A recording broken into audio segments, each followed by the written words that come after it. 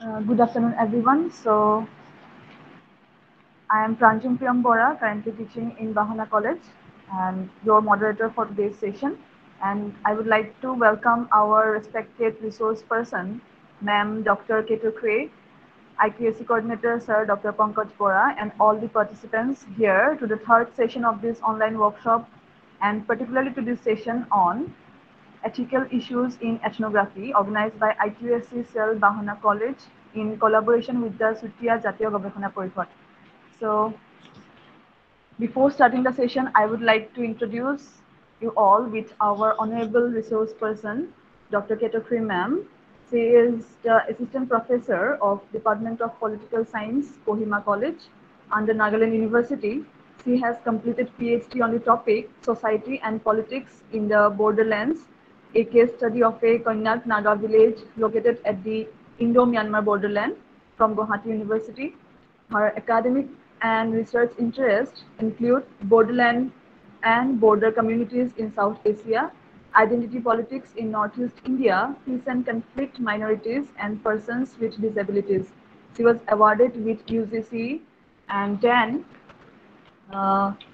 she has conducted two minor research projects, a study on the borderland communities along the Indo-Myanmar border with special reference to the Chaminangang Nagas, funded by Center for Southeast Asia Studies, Guwahati University. And the second project is mainstreaming the lived experiences of persons with disabilities in Nagaland, a gender perspective, funded by Juban Sasakawa Peace Foundation grant for young researchers from Northeast India. She has more than 10 publications in journals and chapters in books. She has presented research papers in more than 15 international and national seminars and conferences. So I believe that this session will be a very productive one. And yes, ma'am, you can proceed with the session. Over to you, ma'am.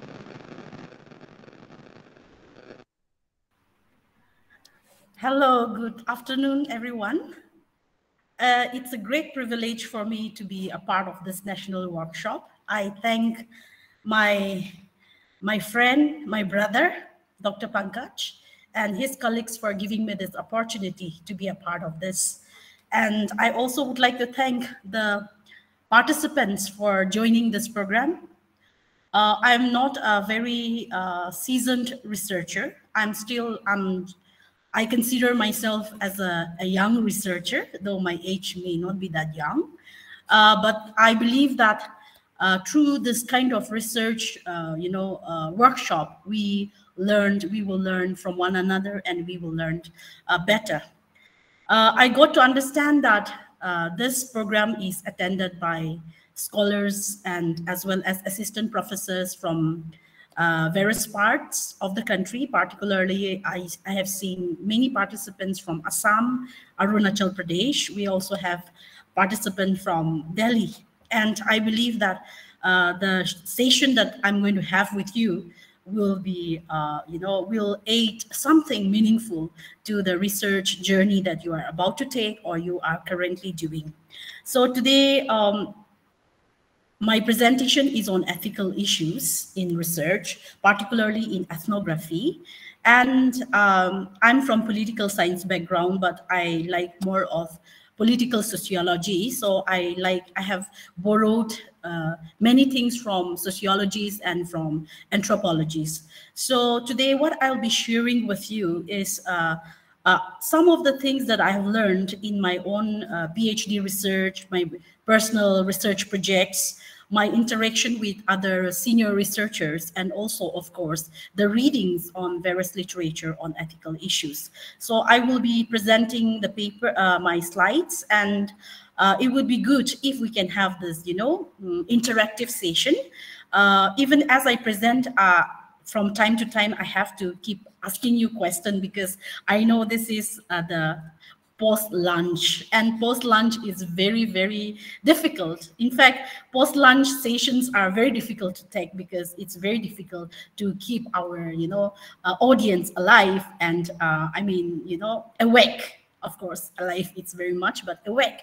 So from time to time, I'll be asking you, and you can, open your microphone, or even in chat box, you can always give the reply. All right. So I'll be sharing my PPT if it's okay with you. All right. Okay.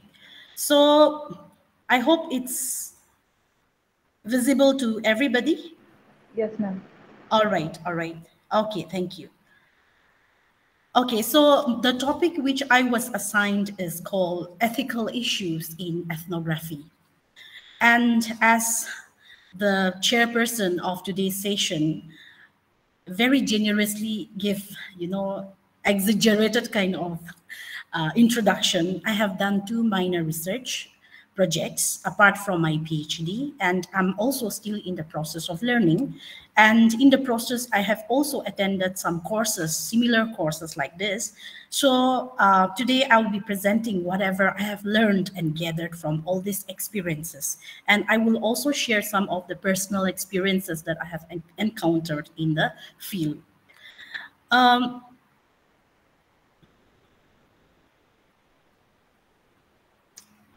All right. So today's presentation is titled Ethical Issues in Ethnography. And all of you, I'm sure you are aware now, and you have been doing research, so you know what is ethnography. Ethnography is a systematic study of people and their culture in their natural setting. And this study is, done over an extended period of time. And when we talk about ethnography, literally it means portrait of a people. I asked for the details of the participants, but I don't know what kind of research you are doing. So it would be also good if you can also, share the kind of research that you are doing. And if we can have a discussion towards the end of the presentation, that would be very, very helpful for all of us. So when we talk about ethics, we know that all of us, despite of our differences in our cultural backgrounds, our religion, our ethnic backgrounds, our educational qualification, all of us, we are governed by certain states of ethics. And human beings are not just social beings, but if I may be allowed, I would say that we are also moral beings, because we are governed by a set of morals, principles. So such morals and principles also, affect the research, the kind of research that we do. So today I will not be talking about ethics in research because as a whole, because ethics in research, it's a very broad topic, but I'll be talking about ethics in ethnography. And I would like, you to interrupt me if there is any question, okay? So when we talk about ethics, occupies a very important place in ethnographic study, because these ethics are the moral principles that govern the behavior of the people. And this talks about the notion of what is right and wrong, what is good and evil, what to be done, what ought to be done, and what not to be done. Or it can be also understood as a code of conduct. And when we go towards our research participants, what is the intention? If I'm doing a research or if I'm writing a proposal, what is the intention behind that? Is it just because of my placement or promotion? Is it just because of the monetary financial benefits that come along with projects, research projects? Or it is just because of mere PhD degree or postdoctoral degree? Or what is the real intention? Is it furthering the production and reproduction of knowledge? Is this leading towards unearthing new information on particular area of studies? So I think the intention, the intent of researchers here, very, very important. And I'm sure that all of us, we are here today in this particular session because we have certain intentions. Yes, we have. I'm not saying that, to do research because of money, that is, I'm not saying that is altogether bad, but I think that the ultimate objective or the goal of research is to, search for more knowledge production and dissemination of information, and research on particular area is very, very important. And as researchers, we have responsibility and accountability towards the research participants. I'm using RP for research participants here because of this lack of space. Now, according to Levy, here she writes like this: ethics involves morality, integrity, fairness, and truthfulness, and they are the utmost importance in social studies, so that our research is not harmful. So when we talk about research in social sciences, particularly, including humanities, even in science also, there are certain sets of rules and regulations, certain sets of ethical principles that govern the way we do our research. And particularly in this session, I would like to talk about some of the important principles or ethical principles that should govern our research works that we do. Now, these are some of the, ethics that we can think about. Here, ethics can be understood as moral, it can be understood as principles, honesty, right, fairness, choice, honor, value, dignity, conscience, responsibility. These are some of the, words that we can understand from here. So I would like to just ask you, what is ethics to you, or what is research ethics?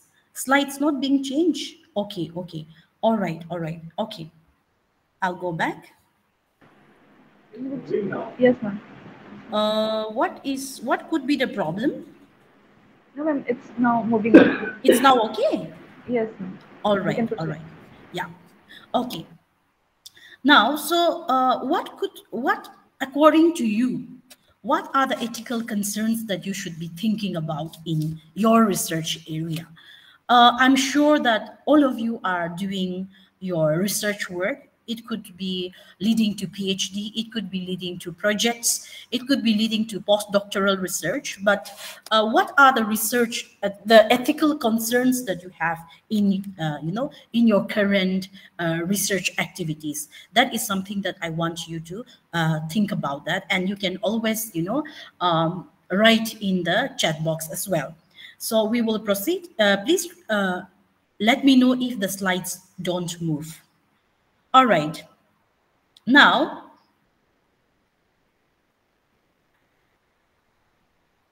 I would like to quote Dahal here. He tells that ethnographic study is value-laden, and research results vary as per the researcher's individual value system. And I think this is a very, very important thing that all of us, we are aware, and we must be aware. We, as I said, we come from various diverse backgrounds, and the way we grew up or the way we live in a particular social context really shapes, and molds the way we look at others. And this affects our research as well. How we look at our research participants is also reflected by the kind of, the social settings that we have been trained, or we lived through our childhood, adolescent, even in all adulthood as well. So it's very, very important that we maintain ethics in ethnography, because it is value-laden. Therefore, the question here is, how do we maintain ethics in ethnography? What are the steps? What are the steps? How can we maintain this? How can we maintain this in, how can we maintain the ethical standards in our research? So I would be happy if some of you can also give some pointers here. I would like to request the presenters. You can open this, the microphone, or you can chat as well. How can we maintain ethics in ethnography? Some of the points.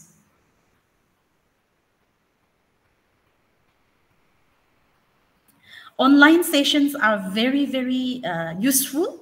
because it saves us time, energy, and for us to stay in our comfort zone, and we can always listen. But we don't see face to face. And I'm a human, I'm a person. I like to meet people. I like to talk, and I like to have face to face or person to person interaction. So it would be very, very nice if you can. Yes, thank you, Riba, Driti, and Somnath. Okay, so Riba is saying that we should follow the code of conduct. Yes, very, very important. Driti Bora is saying that we should avoid copying others' research work. Yes, I think Driti is saying more on plagiarism. Then Somnath Pati saying that ensuring fairness in our research without forming any presumptions and biases before we start. I think all of you have given beautiful views, and I encourage the other participants also to interact. As I can see from here, 60 number is coming up. So I guess we are about 60 of us. So it would be very, very good if we can, if we can participate, because this is the time where we want to sleep, right? Yeah. All right. Lila does say very informative. Okay, thank you. Thank you for your kind words. Rukmini Bordoloy say data should be real. It should not be fake. Very, very important. Data manipulation is a serious crime, because in ethnography, in some works we have seen, and even among, known people, they cite in their work, or they mention in their work, that they have conducted ethnography for months together, but we know that they have traveled they stayed just for a week. And I think that is very, very wrong, because ethnography is a methodology, or is a method where the researchers have to spend time with the research participants more, comparing to other research methodology. So I'm so happy that you are all actively participating, and I hope I will not put you to sleep. All right? Okay. All right. So we will proceed. All right. Now, so here, ethical issues, as some of them they have pointed out, we must consider in every stage of research. And where we say every stage, meaning before the research, during the research, and even after the completion of the research. Before the research, when we are planning for a research proposal, even from the stage of writing research proposal, we should be, we should be guided by the ethical principles. We have seen that some people, they just copy paste the references without really actually referring in their work. And that is presented to the Institutional Review Board for grants of research works or research projects. And I think that is not right, because research ethics have to be there in all stages of research, and even during the research as well, and even after the completion of the research. So we will, as we go, we will talk about it. Now, there is a question of universality and relativism, and I want all of us to think about this.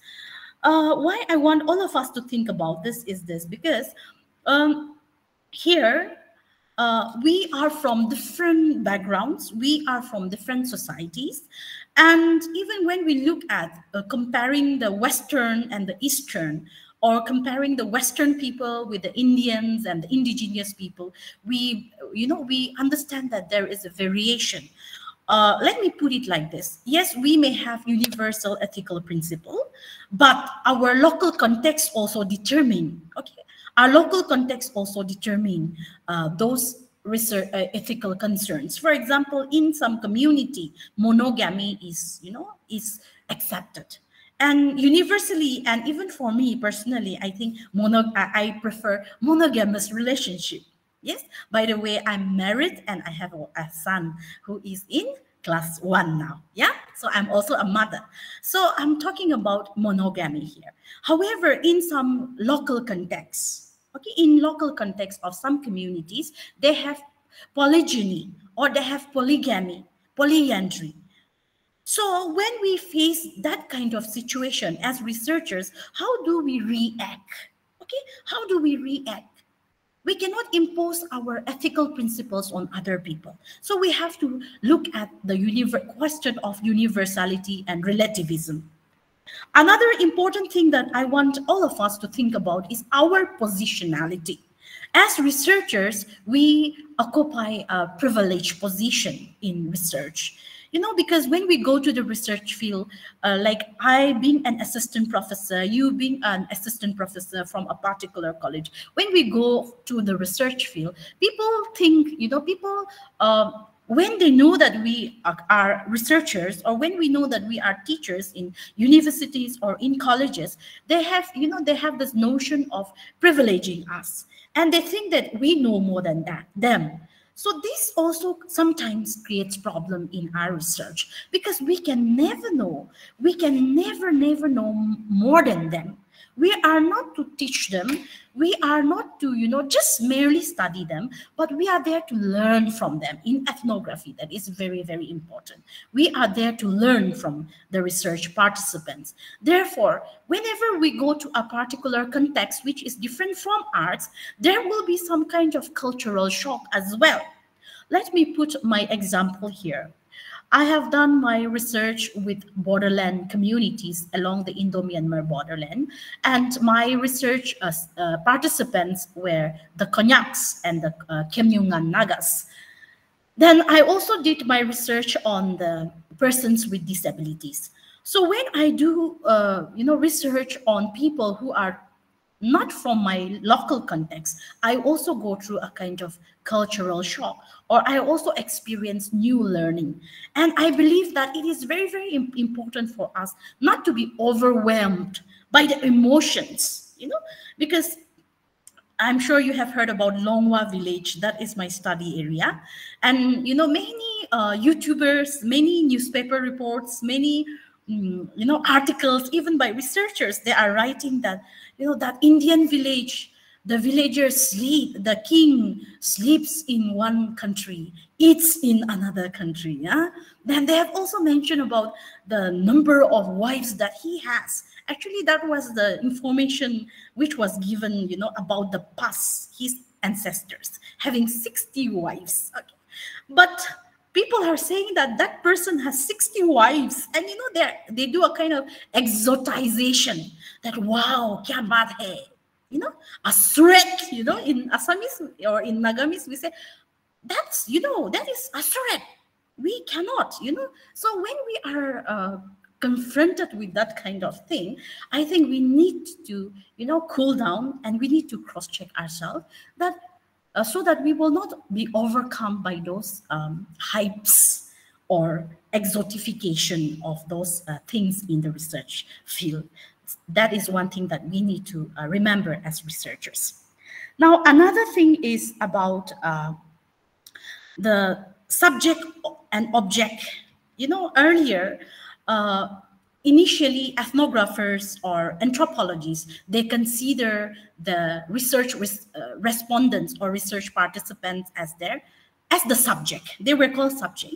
But today in social sciences, we don't call them subject anymore. We call them research participants or research respondents, because I like research participants, because research participants, they are a very, very important part of the research. So I cannot call them as subject.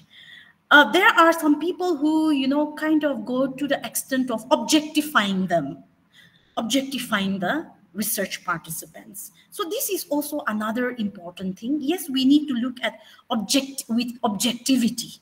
But when we try to objectify them, when we try to treat them as a kind of object, things become very, very problematic in our research. So this is something that we need to think about it. We also need to look at the question of values and facts. What is value? What is the difference between value and facts? What is the material and what is the spiritual?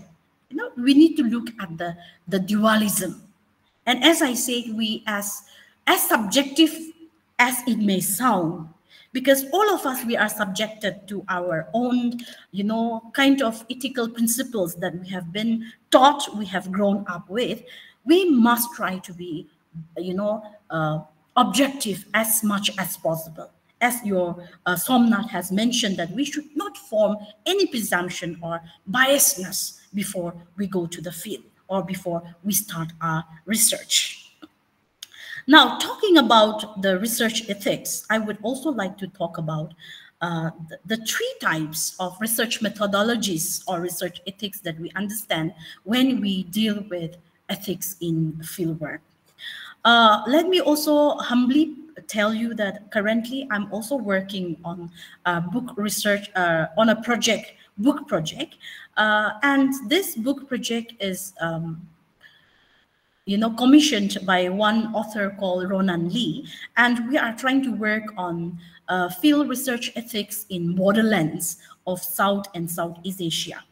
So here, when I did my study, my readings, I learned that as scholars, we need to be aware of what methodologies that we follow and what kind of research respondents whom or participants who are participating in our research. So here there are three types of research, ethics given here. One is Euro-Western ethics, Vedic ethics, or indigenous ethics. So these are the three different types of ethics that we need to understand. Now, the first one is Euro-Western, and Western-centric or Eurocentric research revolves around the question of ethical principles like informed consent, unanimity, confidentiality, risk and harm policy, safety. These are some of the things that they give importance to, and we give credit to them. However, let me also tell you this, that a researcher from Europe or a researcher from from the developed countries, if they come with this kind of research ethics without considering the Vedic ethics and the indigenous ethics, and they try to study a particular community in India without really following the Vedic ethics and indigenous ethics, their research will not be complete or will not be will not be considered as very, reliable. Because if we are studying somebody, we must understand the situation that they are, and we must try to adopt the research methodology that they follow. Now, Vedic ethics, there are many things, and let me be very honest, I'm also a new learner in this Vedic ethics, and this is more of Indian ethics. And it talks about dharma and karma. Okay, how dharma, in researchers' life plays important, or how the concept of karma plays important role in the life of researchers as well as research participants. Coming to indigenous ethics, I'm more of an indigenous researcher, so I work on indigenous research methodologies. Therefore, in indigenous ethics, things like relationship or relational accountability, respectful representation, or reciprocal appropriation is very, very important, as mentioned by Kara. Now, for communities, particularly indigenous communities, for them, they want to be represented properly, appropriately. They don't want, misappropriation of the knowledge. Therefore, we have to be very, very careful, starting from the beginning till the end, even till the publication. Sometimes even the copyright should be given to the community. But in most cases, researchers, they go and study a particular community for a very short period of time, and they claim everything, and they claim themselves as to be the knowledge keepers of that community. But as for me, I believe that, the community which we study should be the ultimate copyright holder. So this is another important thing that we need to be careful about. Now, therefore, we will now talk about some of the ethical principles. I'm sure all of us, we know this, because in now research methodology is a compulsory paper in PhD research as well, and I'm sure that you have attended similar sessions like this. So to those of you who have attended similar sessions like this, it may be kind of a revision, or if I have missed some points, you may also kindly aid so that I can also put, later on for later presentation. Now, number one, as I said, ethics have to be followed in all stages, starting from proposal stage till the publication. So here in the proposal stage, normally institutions are supposed to have institution board review. If there is a call for research from IQ, ICSSR, ICHR, they have this board where they review the proposal. And therefore, as researchers, it is also our duty to present the right kind of knowledge and information that we have, not simply copy pasting the references or reviews, but it is very, very important that we give a very truthful proposal, research proposal. And also, I would like to talk about, budget also, because there are also cases of rejection of proposal because the budget are too much. The budget does not meet the requirement of the research work that is to be carried. So we need to be truthful on that. We also need to be truthful in using the references, the kind of references that we will be using in our proposal as well. Now, again, coming towards the conduct of the research, I will leave it for now. We will go there, but we will also talk about towards the end regarding publication. How many researchers they give credit to the community? How many researchers they give credit to the community that they have studied? How many researchers have given a copyright, okay, or the knowledge right? Or how many people have, contributed towards policy implementation through the research work that they have done. So this is one very important thing that we need to understand. So beginning with the research work from the proposal stage, after the proposal is accepted, or if it's your just personal individual research, I think it would be good if it's self-financing also, it would be good to have some of your colleagues to go through your proposal so that they can also give you some ideas. They can also help you to improvise on your proposal. And another thing that I would like to talk about is sometimes as researchers, we have difficulty following up the deadlines for submission of research proposals. So, what we can do is, based on the area of work that you are interested, you can also, prepare your research proposal in advance so that you can also do proper literature review. You can do very nice proposal and keep ready. And as and when ICSSR calls for major research, minor research, you can simply, automatically you can upload like that. Because if we wait for the call and once the call comes up, we do it in hurriedly. So I think that is one side thing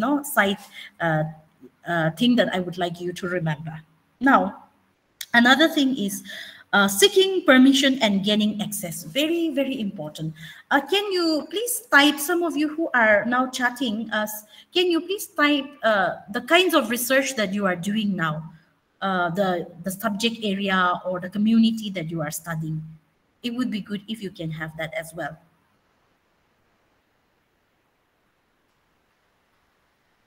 I'm sure some of you are doing, research. Maybe it's on your own, or it's for PhD or for project. So some of the topics, some of the communities that you are, studying. One community, can we have some volunteers?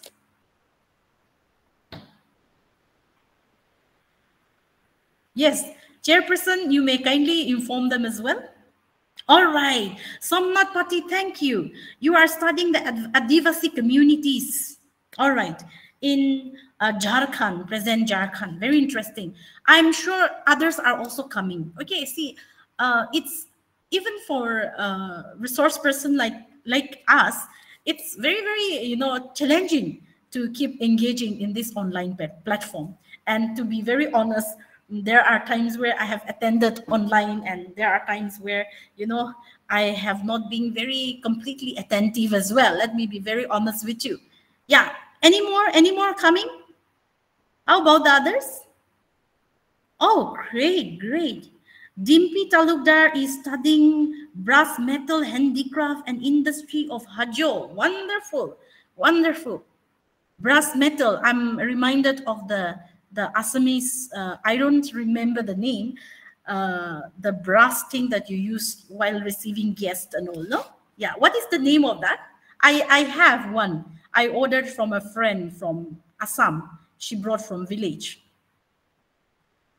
I studied in Guwahati for my BA and my master's and even PhD. So I'm quite fascinated by the brass metal industry that is there. And silk, yes, Hajo, I'm reminded of, you know. All right, Rukmini is studying on Hill Tiwa community. Okay, now, I'm also reminded of a Tiwa community are the ones who are having this kind of barter market where they go and exchange goods. They have Junbil Mela something. Rukmini, can you answer me?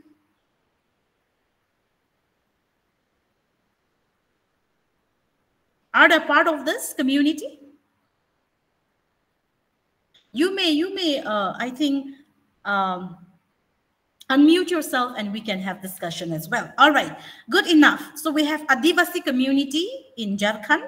We have the brass metal, people who are craftsmen who are involved in Hajo, and in brass metal in Hajo. We also have the Tiwa community. So what I was saying is that when you go to this Adivasi community or in Hajo or in Hill Tiwa, there will be some gatekeepers. And when we say gatekeepers, we are not like chukidars, okay? But they are in research, they are the chukidars. Nah? They are the gatekeepers, meaning they are the community leaders who hold the key for you to enter their community. So it is very, very important that we have their confidence, we have their trust, we have their permission to go about. It's very, very important before going there. So you go to Adivasi community or a particular village, you should go to the village leader. Village in Nagaland, we call village council chairman. In some communities, they have this chieftain, all right? Or even in Hajo, you will have somebody leading this industry. Or even among the Tiwa, there must be a tribal leader who is taking care of the tribe. So getting permission and getting access through these gatekeepers is very, very important. If you want your research to be successful, having a good understanding, good relationship with the gatekeepers is very, very important. Now, there are times where we get confused. Who is the main representative? The question of representation comes in because there are many leaders. Then whom to trust and whom to be used? I think it's very important for us to diversify. Okay. Okay. Rukmini is saying Junbil Mela. All right, all right. Yes, I have a friend from Tiwa community, and she talks about the exchange of goods. I give you koni, you give me banana, like that. No, we exchange things. Wonderful concept. All right. Another thing that we need to think about is free and voluntary participation. The research, it cannot be forced. It has to be based on free, voluntary participation. And when we say, free and voluntary participation, I'm not talking just about threatening. We normally, we will never, threaten somebody. But what we need to be careful is more of inducement and allurement. Some researchers, they go and, oh, can I interview you? Because once I interview you, you will be in the book. And these villagers, they are also, curious. They want to be in the book, they want to be in the video documentary. So such kind of allurement or enticement should not be used.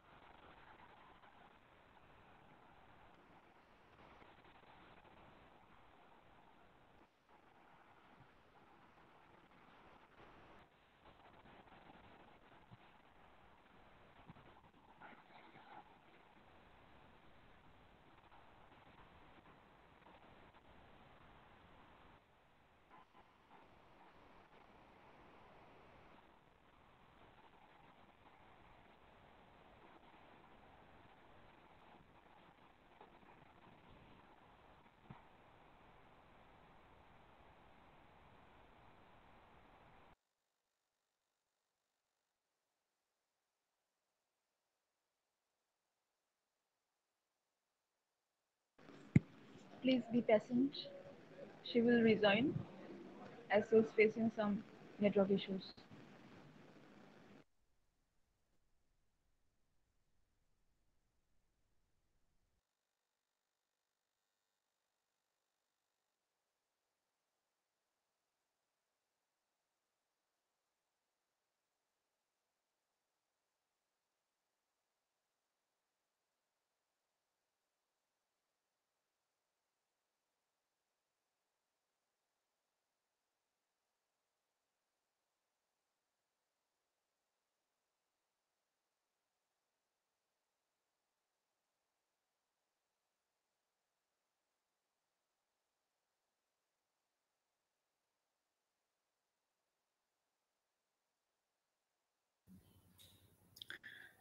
Here, because of the rain, network is very, very poor. I'm so sorry.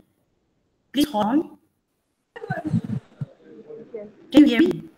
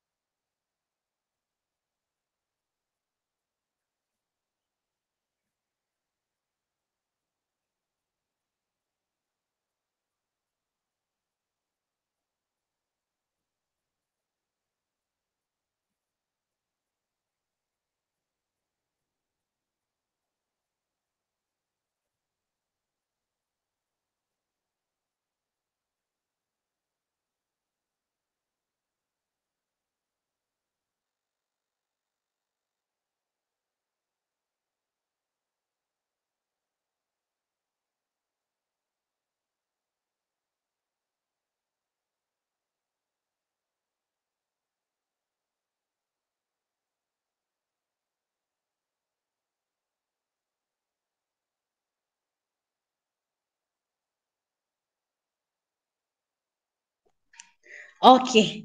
Hello again. Hello again. I'm so sorry. There was a problem with internet. All right. So I'm so sorry. I'm sorry for this. I would like to request the coordinator or the chairperson to kindly move the slides. I would like to go to number 4. We were discussing about honesty, transparency.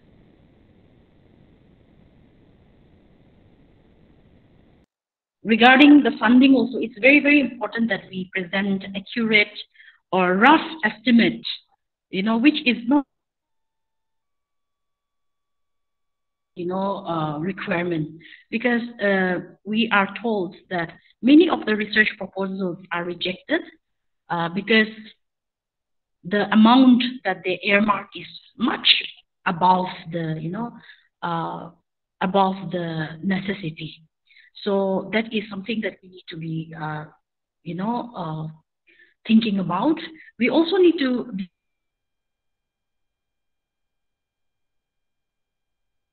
move the slides to the next slide.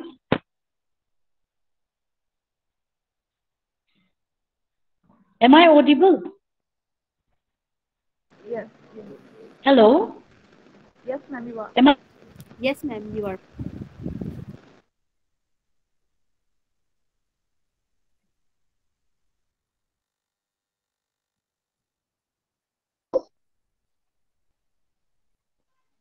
No, no, no, no. No. Next, in my slide, it's point number 4. Point number 4. Point number 4. And if, I see that people are leaving, if they can be requested to join again, it would be good. Please go to point number 4. Point number 4, the previous slide. So regarding the objectives also, previous slide, please. Regarding the objective also, it is very, very important for us to be clear about it when we begin with our research, particularly when we first go and meet our research respondents. Then we should also be careful about the outcome. We cannot give, false promises to the people if we,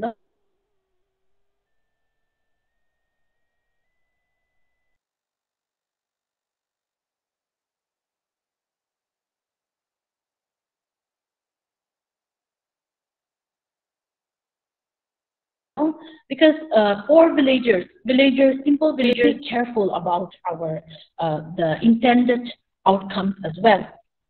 Now, another thing that we may think about is how about overt and covert research? Because some of us, is there?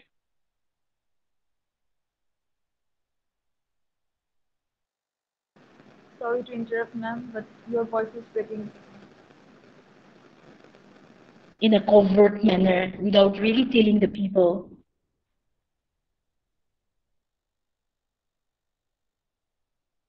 Research is a covert research, that is exemption. Okay, that is exemption. If not that, we have to be honest and we have to be transparent.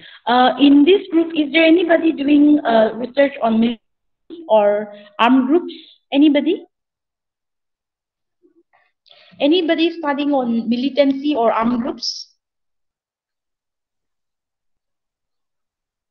Because I remember some of my contemporaries were studying Alpha, some were studying NSC and IN, So when we go and deal with such kind of research participants, sometimes we have to be little careful about it also. We cannot be too overt as well, so we need to think about that.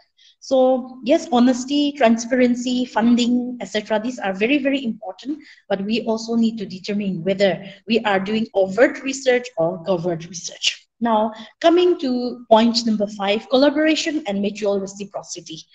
Particularly Western researchers or Western research methodologies not necessarily mention about collaboration and mutual reciprocity, but for indigenous researchers or for in indigenous research methodology, mutual reciprocity is very, very important. We must respect the participants.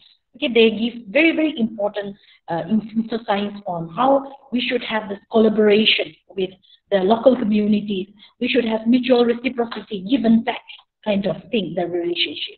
And the question of subject and object that I have already mentioned is also very, very important.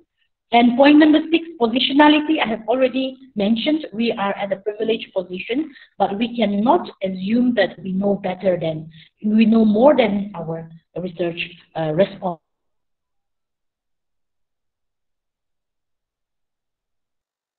The position that we occupy. For example, may I know the community where our friend who is studying Adivasi, the Adivasi community. Are you also from Adivasi community studying your own community? Or are you from a different community trying to study the Adivasi community? Yes? The one who responded earlier?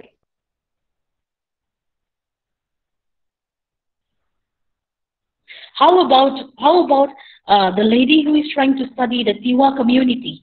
Are you from Tiwa community as well? Yes? Yeah. Miss Pranjum, am I audible? Yes, ma'am. They have texted. Uh, Somnath Patri said he's from different community trying to study Adivasi community. Ma'am. Yeah, Pankaj, am I audible? You please text me if I'm not audible.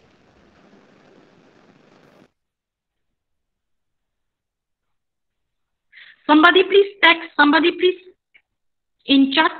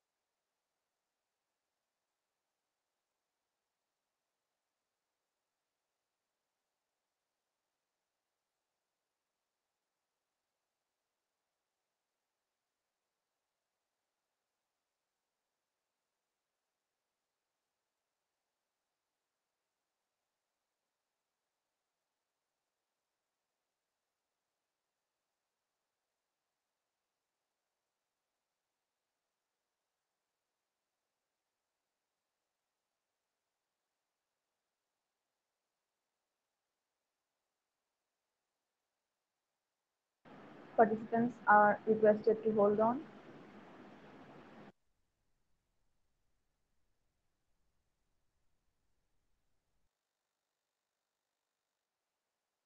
Kohima, it has been raining since yesterday. It was not raining earlier, but the rain started again.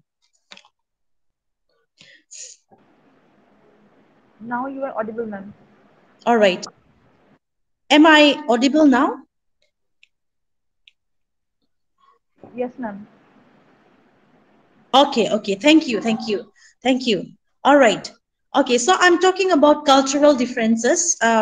Somebody operating the slides may move to point number 7. Yeah, thank you. Respecting cultural differences is very, very important as ethnographers because we study people in their cultural context, in their natural setting. So it is very, very important that we keep that in mind. Because of the network issue, we are running short of time. I'm supposed to be to wind up the class by 3 o'clock.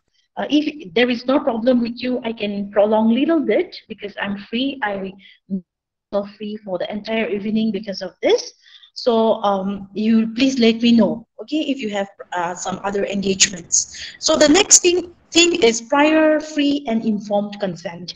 This comes under the Western, Western ethics, contributed by Western ethics, and it is very, very important to have informed consent. But not just informed consent alone, but it should be prior. They should be told in advance, should be given enough time. They should also be free. If they don't want to participate, yes, if they don't want to participate, they can say so, or they can leave, they can leave in, they can leave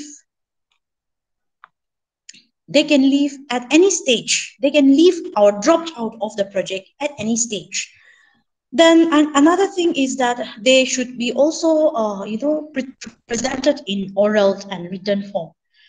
We should also know that most of the older people, particularly in tribal communities, old people, 90, 70, 80, uh, age group, they may not be, literate, fully literate to understand the kind of questionnaires or interview schedules or the consent forms that we are preparing. So we should prepare that in oral form also and written form also, and it is very, very important. Many researchers, we are not trained to give importance, okay, to give importance to this prior free and informed consent. But I think that is very, very important. Another thing that we need to understand is no harm policy. Physical, mental, psychological harm should never, be impacted upon our research participants. In the sense that we should consider potential risk. Because, for example, you are interviewing somebody and whatever he replies is little contradictory or controversial, sensitive issue. We cannot name that person. We must maintain anonymity.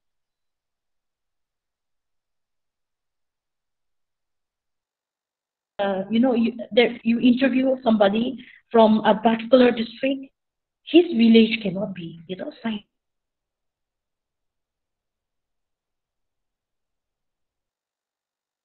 But there is a rule that we follow confidentiality and anonymity. Now, another, tell about is there is also, however, when we talk about the indigenous community,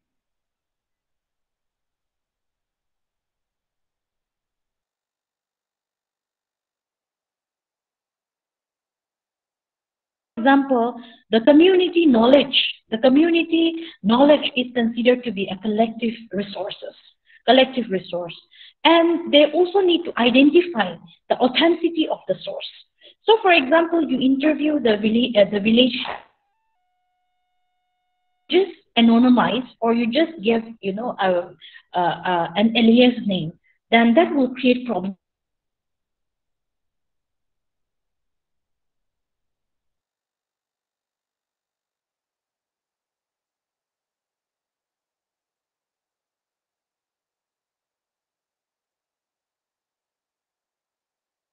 That okay, chalega, you can name me, or I want to remain anonymous. That is also depending on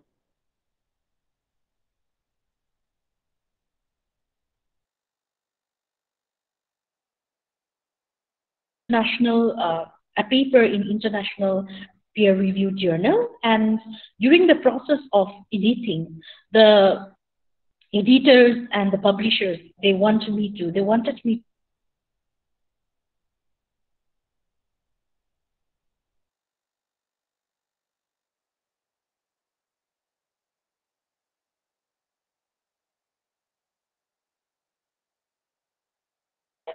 otherwise the problem comes in when we have problem in identifying or authentifying the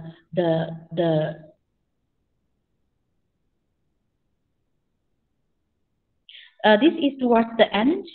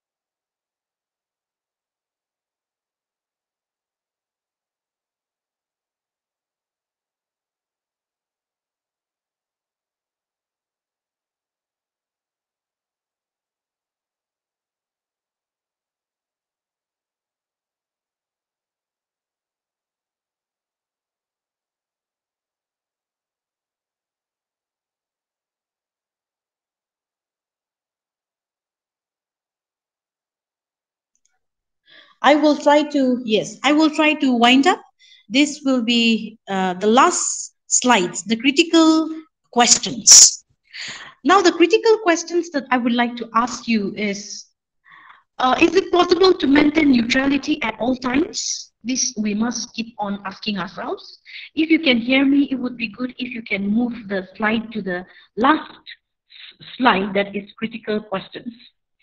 Then another thing is the perils of misinterpretation, misrepresentation, and misunderstanding. As I said, whom do we consider to be the true representative of a community? Whom do we think to be the representative of the research universe? This is also another thing. Then we should also look into the issue of combating and contesting narratives. Because most communities, particularly tribal communities, if we do ethnography, of course, but ethnography as used by sociologists and anthropologists, this is mostly to do with the communities. So they, they have this role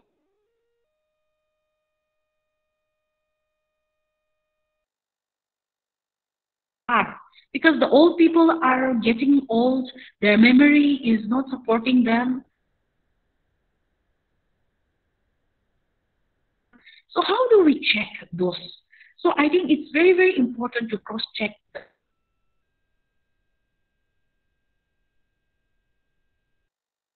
Look at the non-verbal cues, the tones, the movements of the, the body language, the gesture, both the, verbal and non-verbal, cues, very, very important. Another thing is regarding academic freedom.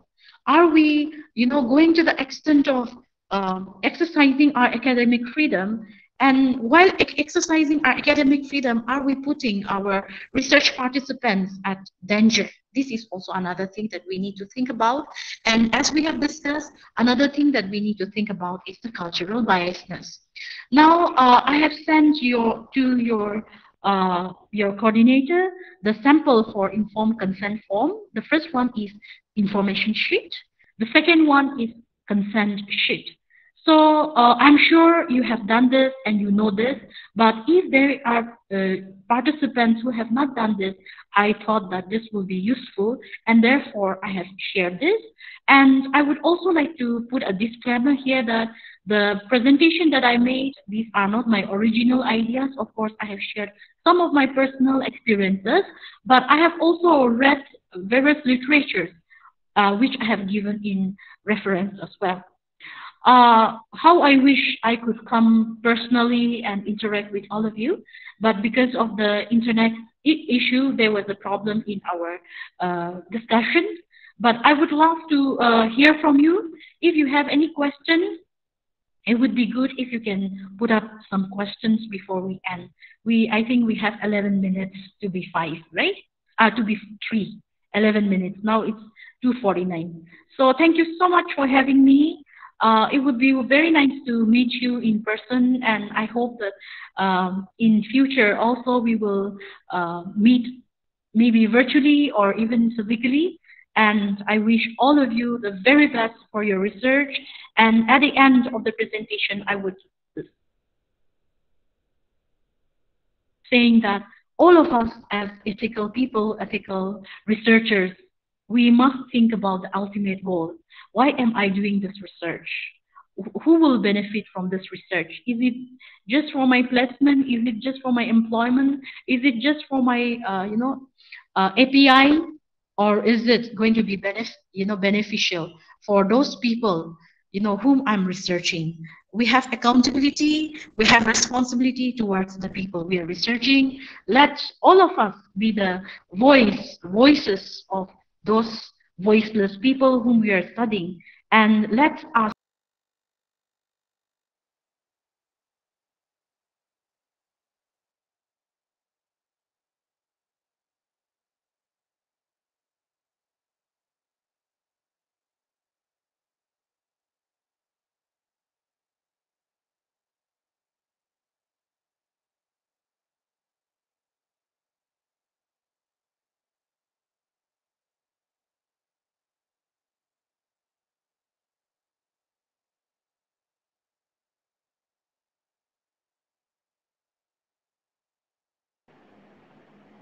Okay, so our resource person is facing some network issues again.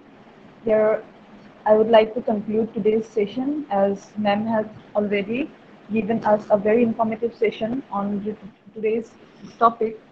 So starting from Levy's definition of ethics, then she also mentioned us about the ethical principles, then also described about the subject object dualism, value facts, and after that she also told us about the 3 types of ethics: Euro-Western, Vedic, and scholars indigenousness. Then she also described about ethical principles, and at last she had concluded with the perils of misrepresentation and misunderstanding. So I would like to thank every one of you for bearing with us, and again, sorry for the inconveniences, and my heartfelt gratitude to our resource person, Dr. Ketoukhrieü ma'am, IQAC coordinator sir, admins, and all the participants for making it a success. Thank you.